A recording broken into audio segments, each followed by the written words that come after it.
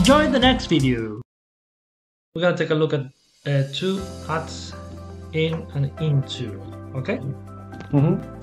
Very easy. So let's start with two.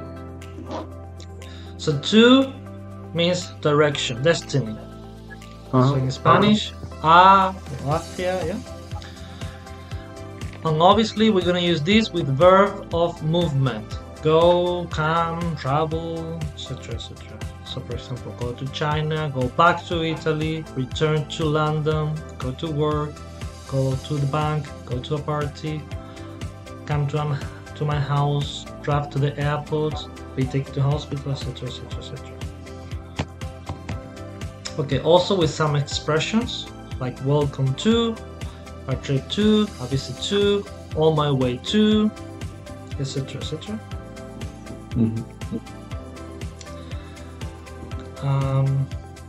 This is what they say. Okay, also important, we always say been to. For example, I've been to Italy 4 times, but I've never been to Rome. Another example, Amanda has never been to a football match in her life. Any problem with this? I've been to Italy. Yo he ido. He estado. Yo he estado. O he ido, puede ser los dos. Okay. Okay. Alright. Now we're gonna talk about llegar. How do you say llegar? So there are two ways. One way is to say get to. So they got to the hotel at midnight. What time did you get to the airport? And the other way is arrive. So we say arrive in, arrive at, but never arrive to. Careful? So we say arrive in a country, arrive in a city, arrive in a town, arrive in a village. So they arrived in Madrid, they arrived in Spain, they arrived in the United States, they arrived in Matalascaña. However, we say arrive at. What time did you arrive at the hotel? What time did you arrive at the airport? What time did you arrive at the party? So when you talk about a building or event, we say arrive at. Okay? Now, when we talk about home, remember, no preposition. Go home, come home, get home, arrive home, on the way home, I'm home. Yeah? Now, we're gonna talk about into. Okay, so this is into. Okay? So into significa que entras en algo. Hay movimiento dentro de algo. For example, you go into a room, or you go into a car, or you get into a car. Okay, they are basically the same.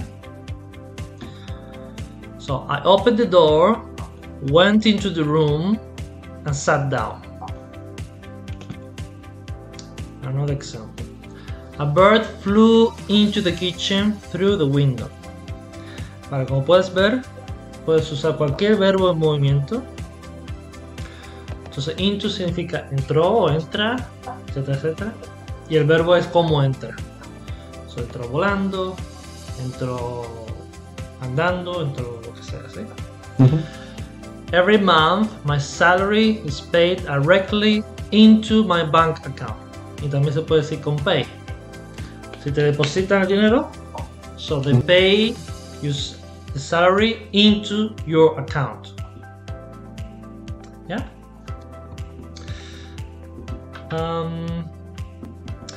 So for example, you can go into a car, okay, or you get into a car, much better. You go into a room, or you put something into your pocket, or you put something in the pocket. Yeah,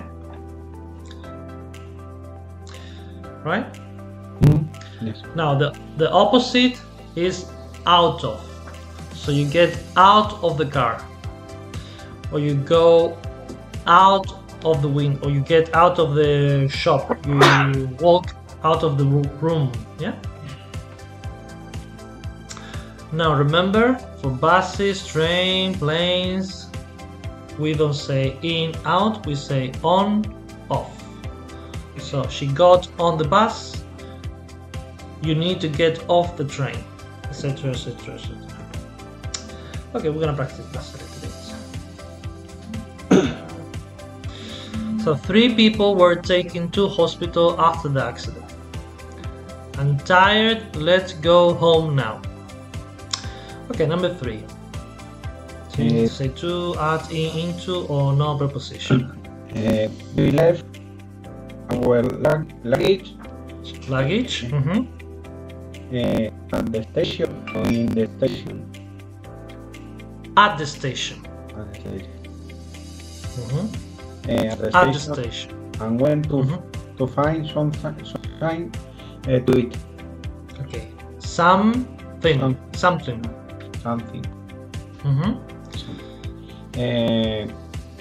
So we take a taxi in the station. Vale. ¿El taxi está en movimiento? No. Claro. Tú quieres un taxi con destino a la estación.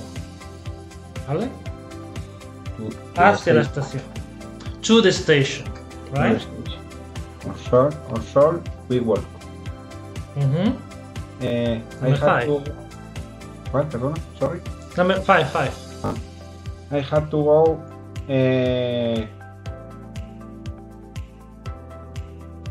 to the bank today.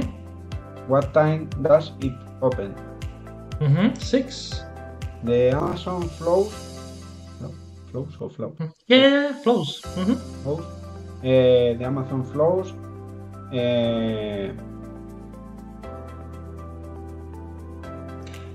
Vale, ¿qué significa flows? ¿Sabes qué significa flows? No.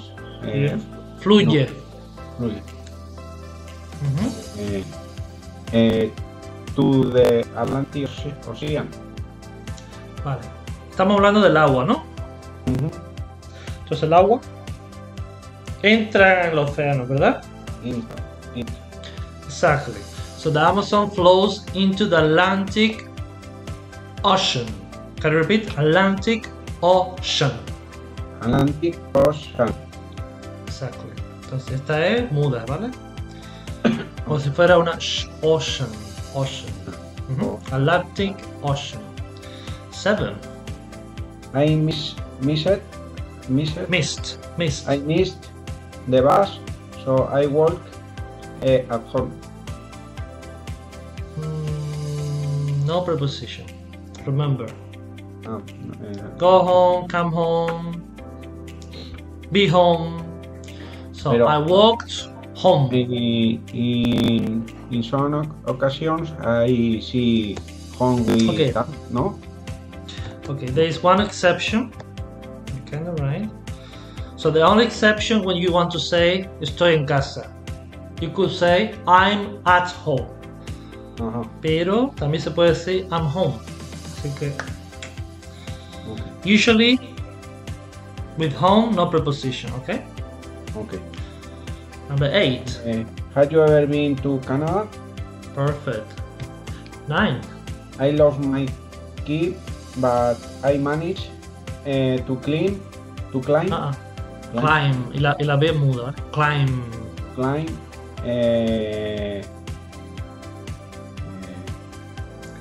¿Qué significa climb? Climb era escalar, ¿no? Escalar. O trepar, ¿no?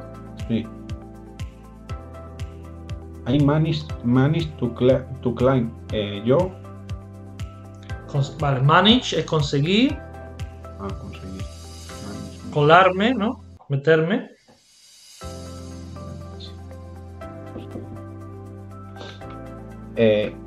into the house through a Perfect. window. Exactly. So I lost my key, but I managed to climb into the house through a window. Perfect. We got stuck in a traffic jam on our way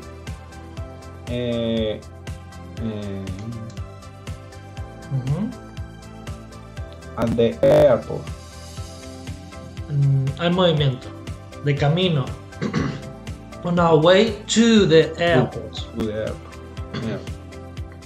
Do you understand this? We got stuck. We got stuck. Ok, stuck significa pegado, sin moverte, estancado. ¿Vale?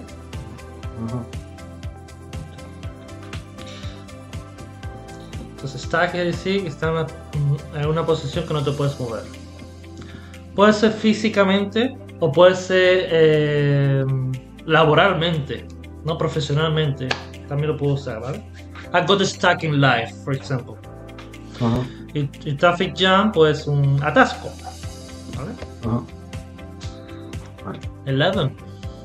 We had lunch in the airport while we were. Recuerdo, cuando hablo de un edificio, at. We had lunch at the airport while we were waiting for our plane. 12. It took us 4 hours to get to the top of the mountain. Mountain. 13. Welcome to the hotel. We hope you enjoy your stay here. Okay. Hotel. Vale, y esto, vale. Recuerda que la última es, exactamente, la última es muda. Lo que hace la E es cambiar el sonido de la primera, ¿no? Entonces en lugar de pronunciar E, digo I. So, here. Y pronuncio la R, ¿no? Here. 14. We drove along the main road and then turn, no turn it, turned into a narrow side street. Exactly. Narrow. So turn into significa girar y meterte. Perdón. Tiene dos significados, yo te lo digo. So turn into the street, ¿vale? Gira y te mete. Y turn into también es esto, convertirse. So for example, the caterpillar turned into a butterfly. Lo pone aquí de hecho, ¿vale?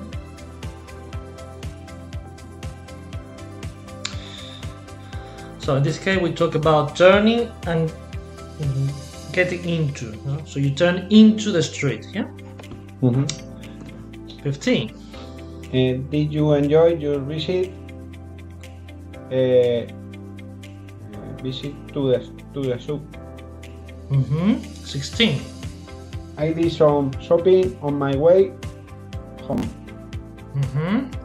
17. Marcel, se dice, Marcel. Okay, this is a French name, so it would be Marcel. Marcel. France. It's Francais, right? French. Marcel is French. He has just returned. Return. No, uno. Return. Then to France. After 2 years to Brazil. No hay movimiento. In Brazil.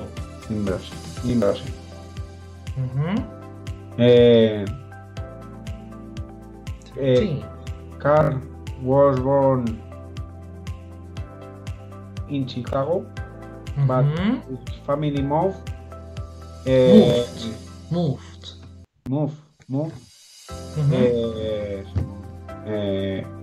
Boston. To Boston. Boston Se mudó. In Boston. Very easy, yeah? Yes. Okay. Okay, we're gonna take a look at phrasal verbs. So we're gonna do come up, go up, pick up, sit up, give up, make up, put up, take up. Okay. Creo que esto ya ha salido bastantes veces, pero tal vez no sepa que muchas veces significan varias cosas. ¿Vale? Entonces vamos a ver esto. So, let me explain this exercise to you. So here we have 1, 2, 3, 4, 8 phrasal verbs, right? And we have 8 blanks here, so 8 blanks. And that would be 8 times 3, that would be 24 sentences, right? So you have to place one of these into one of these gaps so it makes sense in all these. I'm gonna do the first one. So for example, did he blah blah blah blah a prize at the show? One sentence. Does he expect me to blah blah blah blah the bill? I managed to blah blah blah some ideas at the meeting. So you need to use one of these so it makes sense. So in this case would be pick up. Vale, vamos a ver qué significa la primera frase. Did he pick up a prize at the show? So aquí sería coger o recoger un premio, ¿no? Does it beg me to pick up the bill? Vale, pick up the bill es pagar la cuenta. Literalmente coger la cuenta. ¿Eh? I managed to pick up some ideas at the meeting. So pick up también significa pillar ideas o captar. Entonces pick up es uno de estos verbos que tiene un montón de significados, ¿no? Ya lo hemos visto con resfriado, para el teléfono, acentos, personas, virus, ¿no? También puede decir pick up. So you pick up the phone, you pick up people, you can pick up an accent, you can pick up ideas, you can pick up the coronavirus, etc, etc, etc. Okay, number 2. Take your time, okay? I have to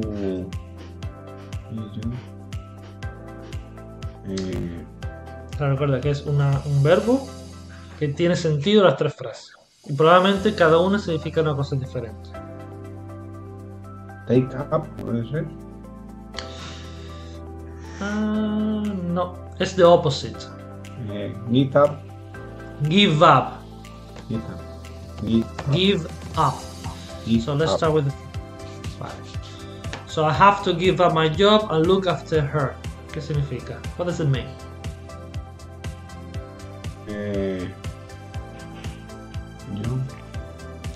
Yo tendré que dejar mi trabajo, ¿no? ¿Qué más? A buscar algo después, buscar. No. Vale. Vale, look for es buscar. Buscar. Vale, hay varios, con look hay varios, ¿no? Tenemos look for, look at es mirar. Y look after es cuidar. Entonces tendré que dejar mi trabajo y cuidar de ella. Cuidarla, ¿sí? Ok. Right. 3. I'm gonna zoom out. Alright. 3. Take your time. Espera, no. No hemos hecho los otros dos. Espérate. If you give up smoking, you'll feel better. Tú dejas de fumar, tú te sentirás mejor. Tommy, give up your seat to the lady. Tommy dejó su sitio a la... No, estoy dando una orden. Deja o cede el sitio a la señorita. Lady o señorita. Ok, 3. Want it. Size 2. Lady.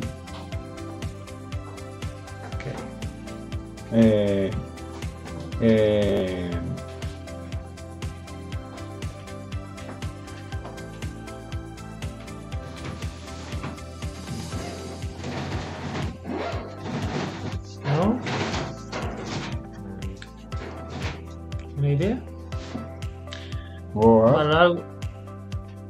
Go up? No. I don't know. Take up. Take up. Okay. We're gonna take a look what it means.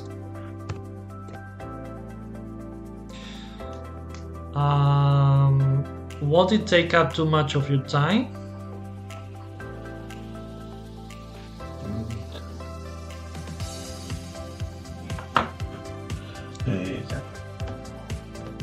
I don't know. No lo sé. I don't know. Okay. So take up means occupy. Okay, in this sentence. Ocupado.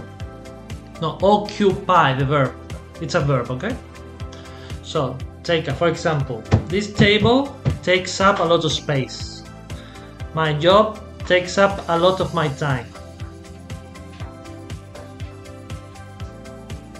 I Right? don't understand. No. Ocupar. Ocupar. Mhm.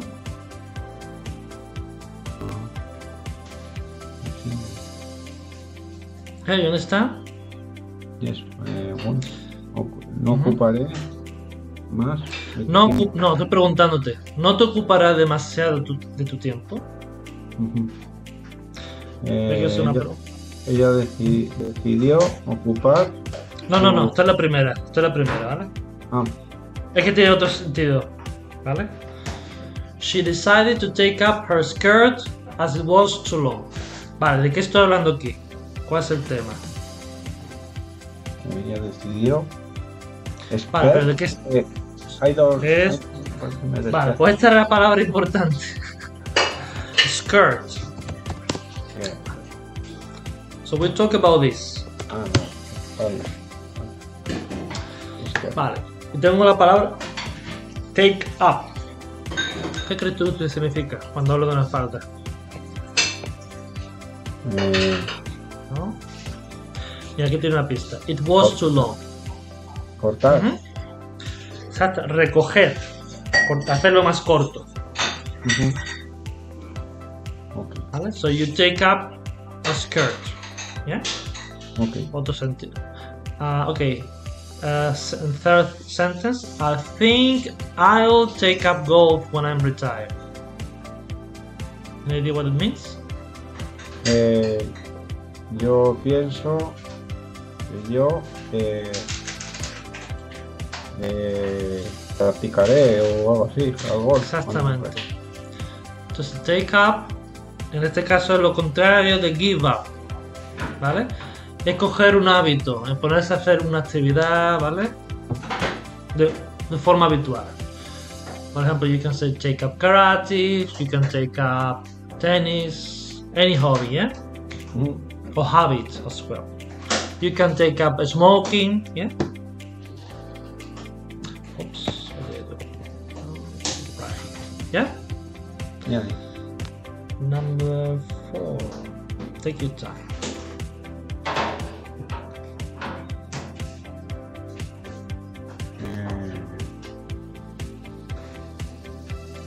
Setup, puede ser. No, try again. No.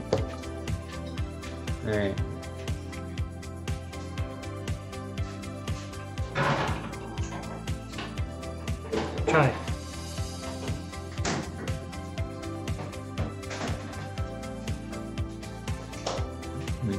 Make. No sé. Make up, yes, correct.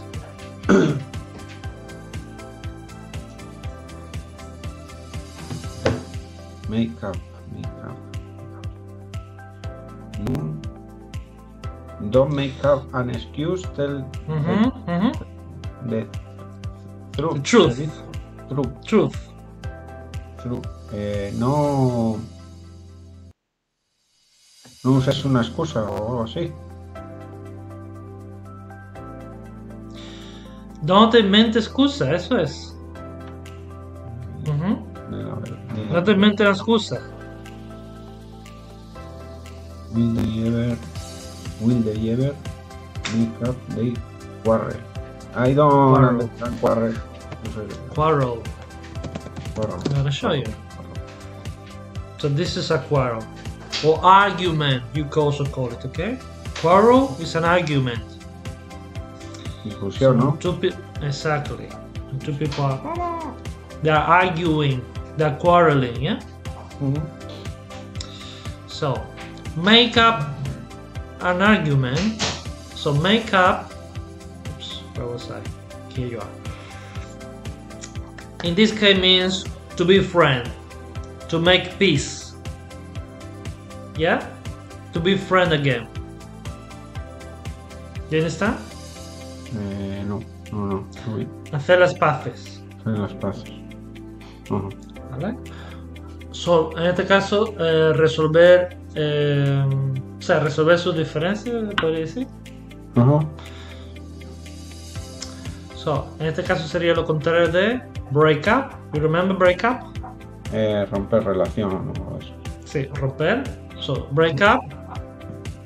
Make up is the opposite, yeah?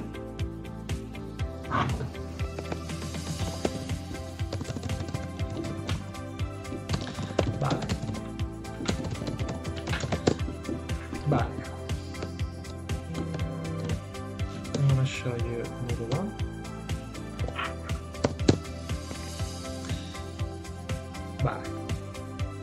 Vale, break up tiene otro sentido. A ver si eres capaz de deducirlo.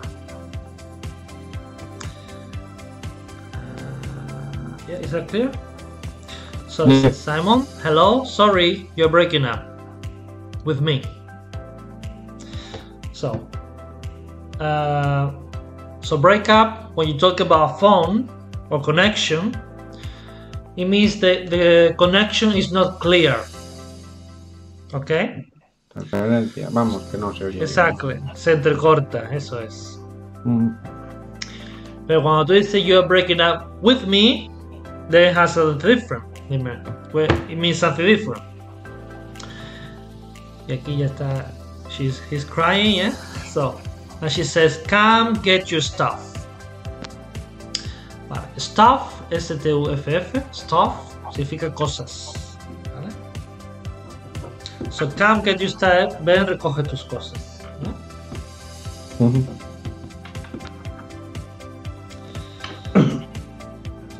Okay. So, make up, remember, is the opposite. Break up.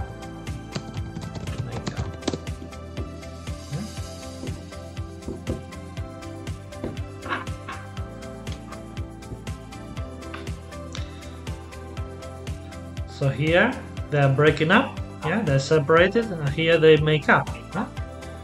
That they're friends again. Okay. Another expression, make up your mind. Do you understand?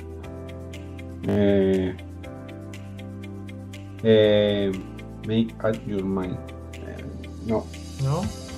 Okay, this is a very good expression. So imagine you're going shopping with your wife, okay? And your wife, she wants to buy a jacket, for example. And there is a blue jacket and a red jacket. And she can make a decision. So you can tell her, make up your mind. Which one do you want? This one or that one? Make up your mind. Make a decision. Right? Tomar una decisión, ¿no? Exactamente.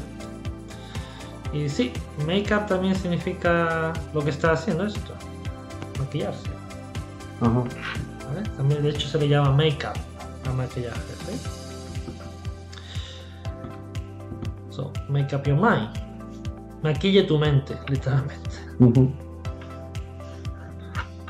Now, make-up has another meaning. Otro significado más que no viene aquí. Entonces este es muy útil. So you can talk about the composition of someone, something or a company or a country with makeup. For example, you could say the population in Spain is made up of women and men, for example, yeah? Or I don't know.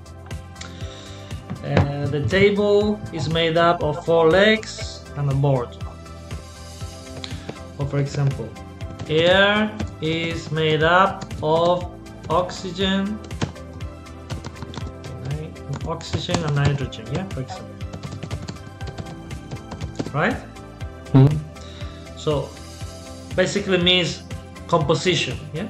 So it's made up of, or make up, yeah, you could also say.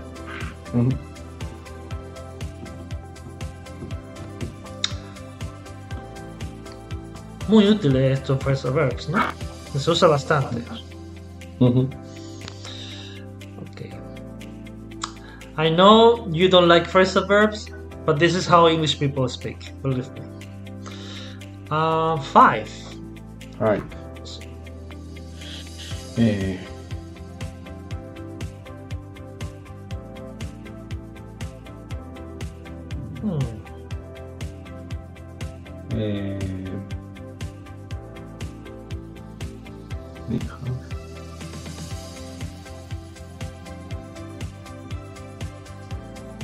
No? Setup era, ¿no? Setup, yes, setup. Vale, otro verbo que significa un montón de cosas. Vale, setup en español puedo traducir por un montón de palabras. Puede ser montar, configurar. Inquiry, se dice Inquiry, yeah. Inquiry is like investigation, yeah, more or less. Investigation, yeah. Questioning, yeah.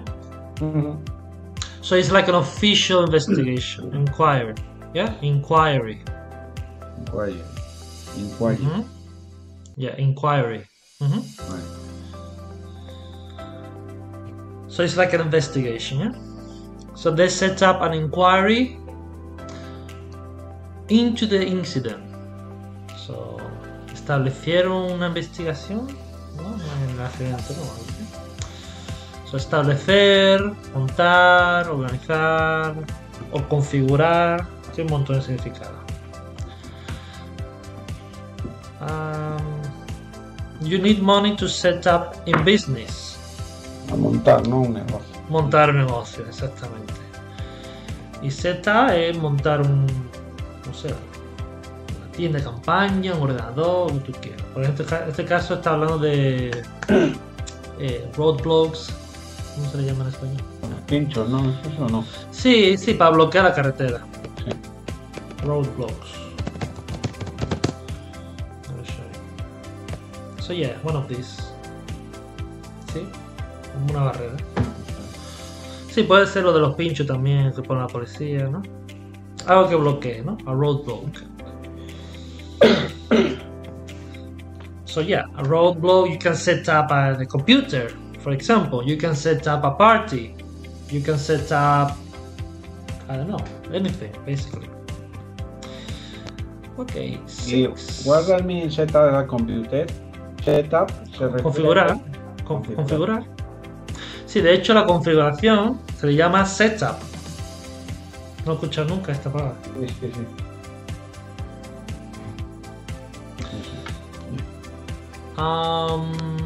Pues ya sabe por qué se llama setup. Y por cierto, hay uno que no ve aquí, que lo vas a usar, ya te lo digo, que es backup. Ya que estamos aprovechando, te lo explico. Vale, cuando hablamos de ordenadores se refiere a una copia de seguridad, ¿vale? Puede ser la copia de seguridad que se escribiría junto o hacer una copia de seguridad, y también se le llama backup a refuerzo, o a llamar refuerzo, por ejemplo, a la policía. They call backup, ¿ya? Sí, pues lo vas a ver un montón, como estás viendo, ¿no? En informática. Pero no tiene por qué ser informática, puede ser cualquier cosa. Anyway, sorry. Okay, let's talk about number 6. 6. I've been forced to.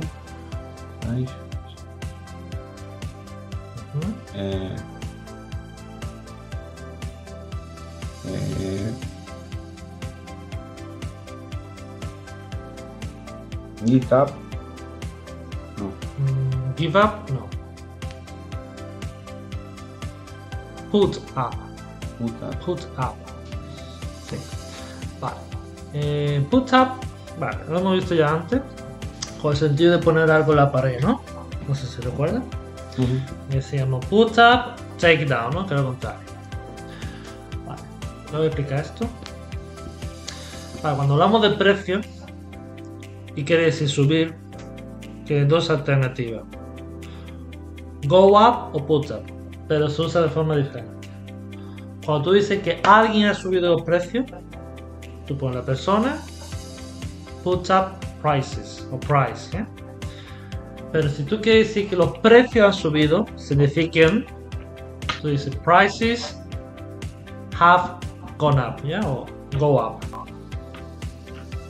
¿ya? Okay. Now, he's agreed to put up the money you need. Okay, here it has a different meaning. So put up the money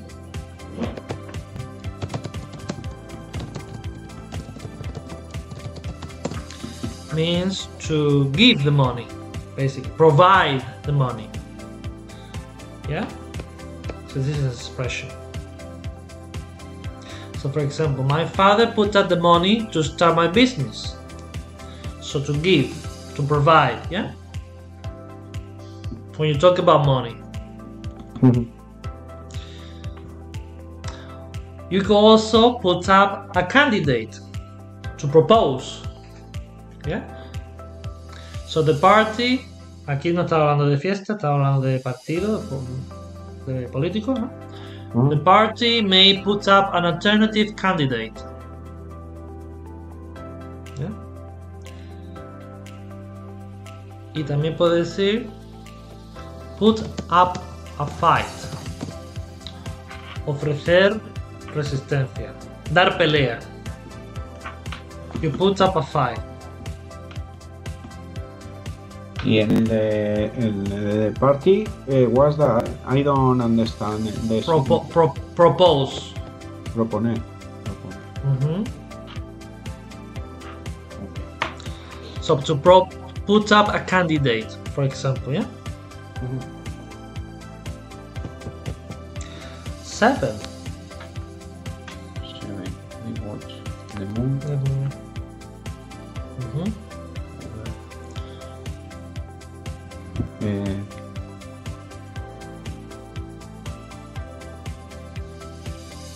Any idea?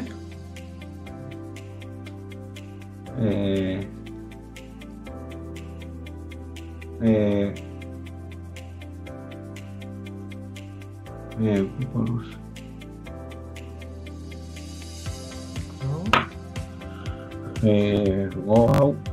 Go out. No. Come up. Vale. Cuando hablo de la luna, el sol, se dice come up. Y lo contrario sería go down. Come up versus go down.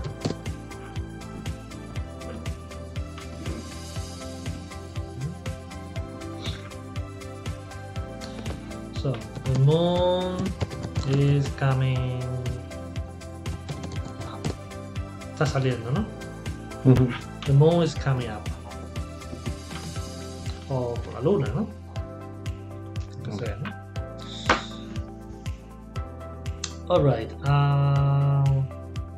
Did the subject, okay, when you talk about a subject or topic, it means appear, yeah? So the subject came up. For example, I could say today, I'm sorry for being late, something came up. A problem came up. Appear, yeah? Surgir. Come up, yeah? Ahora bien, si es alguien que saca un tema, decimos bring up. So for example, don't bring up politics. For example, yeah? Don't mention politics. Don't talk about politics. Right? Y bring up también lo hemos visto con un niño, ¿no? Si no recuerdo mal. ¿Cuál? Can you repeat, please? Bring up. No. ¿No? Do you know what I'm talking about? ¿No lo hemos visto? Bring up. Bring up. Bring up. ¿Eso puede ser traer también o no? No. Una cosa es bring. Bring es traer. Bring up es otra cosa. Tiene dos sentidos, ¿vale? Bring up a topic o a subject. Sacar un tema. Sorry, subject. Or a topic or whatever, right? And bring up children. Cuidar, ¿no? Era. Criar, eso es, criar, cuidar.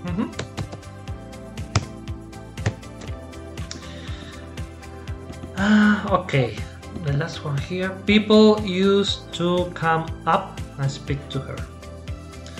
Vale, come up, go up, walk up to someone. Creo que también lo hemos visto. Significa acercarse.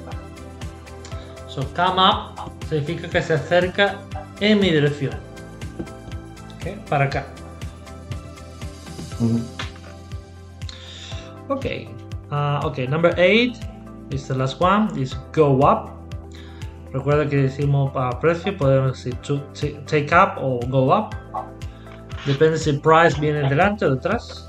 Entonces aquí decimos prices will go up in the new year. Vale. Cuando decimos go... Día significa crecerá, ¿no? ¿O no? Subir. Vale. También tenemos esta expresión. Go up in flames. Arder en llama, ¿no? Go up in flames. Nuevamente cuando sale un edificio, ¿vale? So, we saw the building go up in flames. Right? And the last one, why do you go up and introduce yourself? Básicamente lo mismo que la 7, ¿no? ¿Qué significa? Okay, no. ¿No? No. Vale, vamos a hacer un repaso. Forma de decir acercarse. Acercarse. Vale, hay varias formas en inglés de decir acercarse. Vale, tú puedes decir come up, go up, y se dice a dónde, poner to. Entonces depende si la dirección es para acá o para allá. Entonces come up o go up. Y puedo poner verbos en movimiento. Por ejemplo, she walked up to the edge of the pool. Yeah, for example. Yeah? Any problem with this? No. Vamos a hacer un repaso rápido. Vale, hemos visto pick up, que tiene un montón de significados.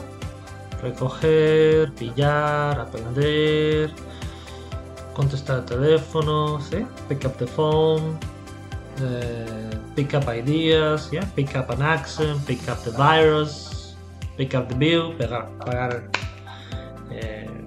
la factura, ¿no? Vale. Hemos visto give up. Give up significa rendirse o dar tu brazo a torcer, ¿no? Give up my job, give up your job, dejar tu trabajo. Give up smoking, dejar de fumar. Give up your seat, ceder tu asiento, ¿no? Etcétera, etcétera. Y hemos visto lo contrario, que es take up. You take up karate, you take up smoking, you take up English lesson, ¿ya? Vale, take up significa empezar a hacer algo de forma habitual, apuntarse, ¿no? A una actividad. Cuando hablamos de espacio o tiempo, sin embargo, significa ocupar. Y se usa mucho más que occupy. So, ocupación ahora, ¿no? So, for example, this table takes up a lot of space. or my job takes up a lot of my time. ¿Ya? Cuando hablamos de ropa, se suele usar take up o let down. Voy a escribirlo aquí, por si te interesa.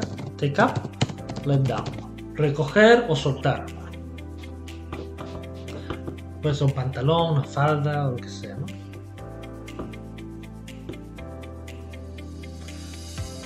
Vale. Let down tiene otro sentido también, que se usa incluso más. Let someone down. Si lo ves así, significa decepcionar.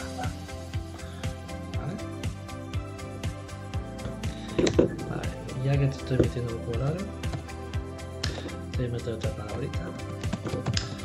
También tenemos stand up, que significa lo contrario de sit down. So, stand up, levantarse de la silla, sit down, sentarse de la silla. Pero, oops, you can also say stand someone up. Dejar a alguien plantado. Stand someone up.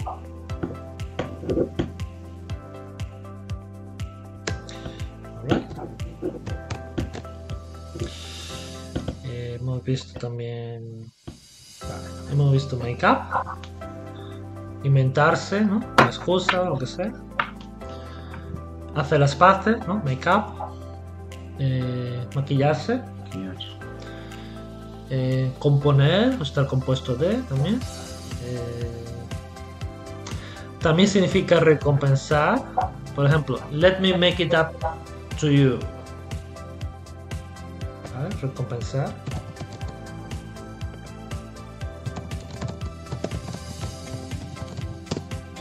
Déjame que te lo recompense, ¿no? Let me make it up to you.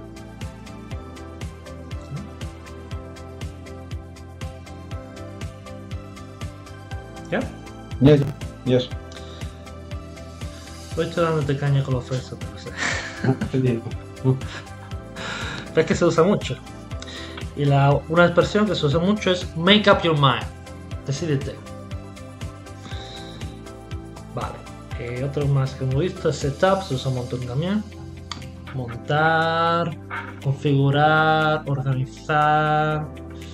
Creo que tiene incluso más. Setup en Spanish. A ver cómo tengo aquí. Establecer, crear, instalar, montar, poner, establecer, sí, todo esto. Instaurar. Ok. Put up. Poner algo en la pared, o por ejemplo, luz de Navidad. You can put up Christmas lights. Yeah? You can put up a picture on the wall. Yeah.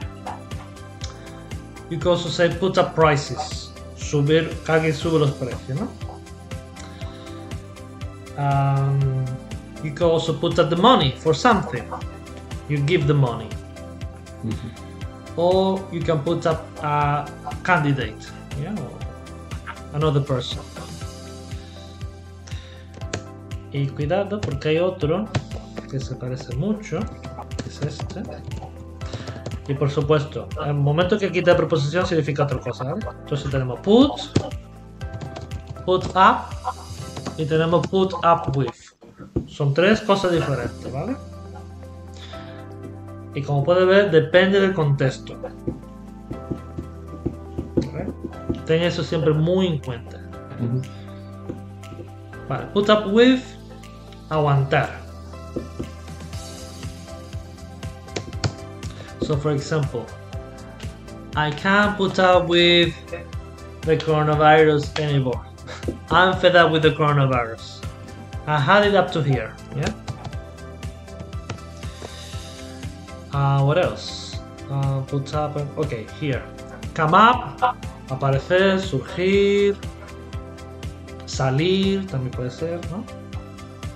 Acercarse. Go up, subir. Go up in flame sería... Ay, no me sale. No sé si es en español. arder en llamas, go up in flames, ¿sí? Go up, acercarte. Ok. Any question? No. Vale. Vamos a ver.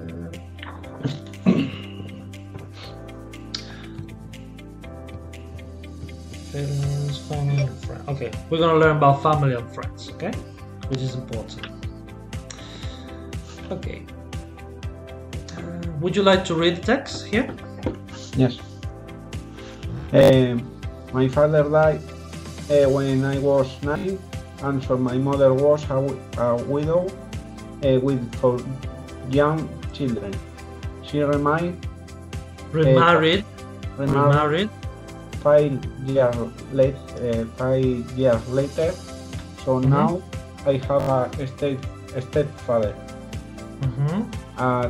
He is not my real father. I call him by his first name, with his daughter. I got an elder brother called Thomas, and 2 younger sisters, Enya and Claudia, who are twins. We're a close family. My mother is my mother is an only child, but I go to 2 uncles on my father's side. One is married with 2 children, and the other is married with 3 children. So altogether, yes. Altogether, I have 5 cousins. Cousins. Cousins. Sí, recuerda que la I esa es muda. Entonces hay que pronunciar como una A. Cousins. ¿Vale? Cousins. I get on well with Uncle Rolf, and he always tells me I'm his favorite nephew of his niece. Nieces. Nieces. I think he likes Enya best.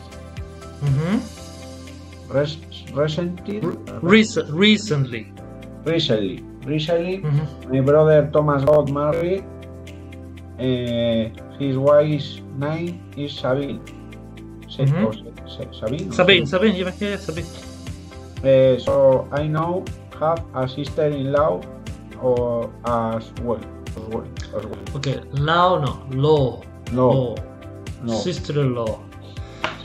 Vale. Aquí tenemos widow, viuda, widow. Remarry, creo que ya lo sabe. Stepfather, do you know? Widow, I don't know. Widow, no. Yes. Viuda. Stepfather. Widow. Padrastro. Vale. Los astros, como yo lo llamo, en inglés lleva step, bla bla bla bla. Por ejemplo, step brother, ¿qué sería? Hermanastro. Stepdaughter. Hermanastro. Hijastro. Hijastra. Eso. Stepdaughter, no stepson. Stepson. So you have stepfather, stepmother, stepson, stepdaughter, yeah? Stepbrother, stepsister, yeah? Okay. Elder sería mayor. Elder brother, elder sister, yeah? Cuando hablamos de familia. Twins. What does twin mean? ¿No? Gemelos. Exactly. Gemelos. Y close family es una familia unida. ¿Vale? Están cerca, ¿no? Uno de otro. Only child. ¿Tiene idea? Única hija, ¿no? Hijo único. ¿Sí? Only child. So, alguien que no tiene hermano y hermana sería I'm an only child, ¿no? Vale. All together significa en total, todo junto. Efectivamente. So cousins. Get on well, you already know, I think. Nephew, do you know? Nephew. Nephew. Sobrino. Sobrina, ¿no? Sobrino, sobrina. Sobrino, nephew, sobrino. Niece, sobrina. ¿Vale? Y nice significa lindo, bonito, agradable, ¿vale? Que es otra palabra. Vale. Esto es importante. Antes de darte la última, para hablar de padrino, ¿cómo se dice? Ahijado y todo esto, todo lo que tenga que ver con Dios, se pone God, bla bla bla bla. Por ejemplo, Godfather. Of course, the Godfather. The Godfather. Si te gusta este tipo de película, te recomiendo. Muy, muy buena. The Godfather. So, Godfather, Godson, bla bla. ¿Ya? Okay. Vale. Vale, esto lo explico en español mejor. Para hablar de la familia de tu mujer o marido o lo que sea, se pone bla bla bla in law. Por ejemplo, cuñada, sister-in-law. Cuñado, exactamente. La familia de ley, sí, se dice, ¿vale? Literalmente. So sister-in-law, father-in-law, brother-in-law, mother-in-law, etc, etc, right? Okay.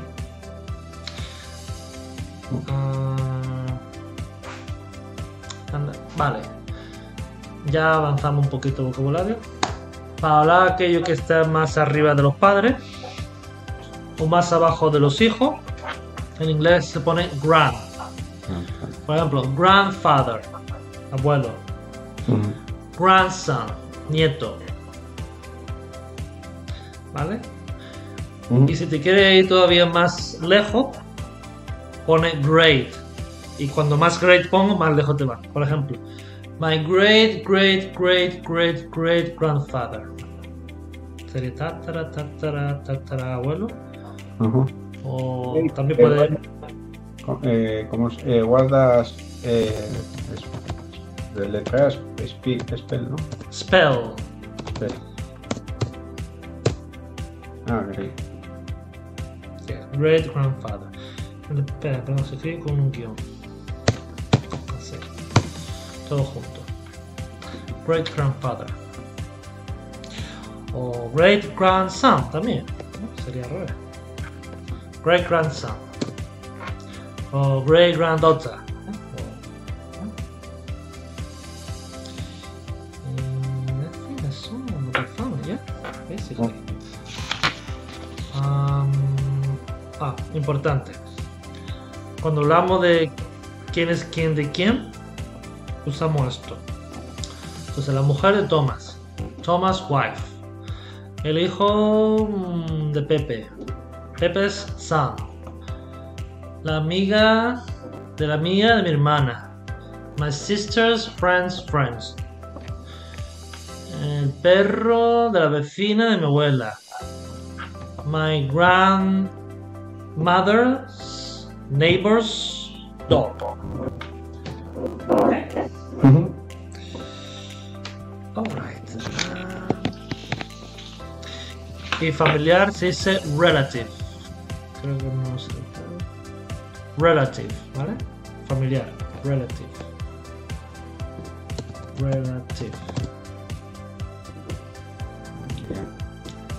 Sí, una familia. Ok.